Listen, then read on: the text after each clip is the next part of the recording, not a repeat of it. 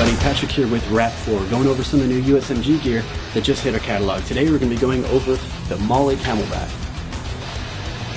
Now this M.O.L.L.E Camelback is shown in Coyote Tan, but it's available in all of the camo patterns in our catalog. It's 8 M.O.L.L.E rows tall by 8 M.O.L.L.E rows wide. It can be attached either via the M.O.L.L.E on the back of a vest or be hooked into the D-rings as shown here. Now I'll show you how to attach it. Now here you can see the M.O.L.L.E Camelback has 2 sets of straps, 2 on the top and 2 on the bottom. So what you're going to do is, starting from the top, you're going to attach it and weave it down the back of your vest. Now up here it has 2 D-rings, and it comes with 2 hook and loops right here that you can attach to a vest M.O.L.L.E or D-rings like these shown here. For added value, I'm going to go ahead and attach those as well.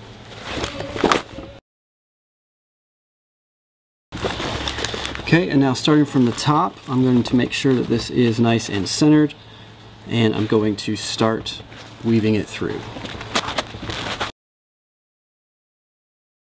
Alright, and what you did on the top, you're going to go ahead and duplicate here on the bottom portion.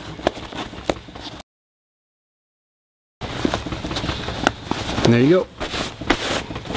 It's not going anywhere. Now on the back here, we have a large loop panel that you can use for any kind of team or unit identifiers. Here I'm going to put on a USMG name tape. You can also slap on flags or anything else you want on there.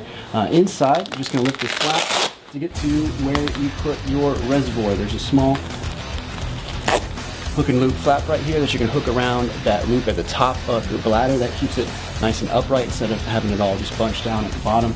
And then your straw can come out either side, no matter how you want to have it set.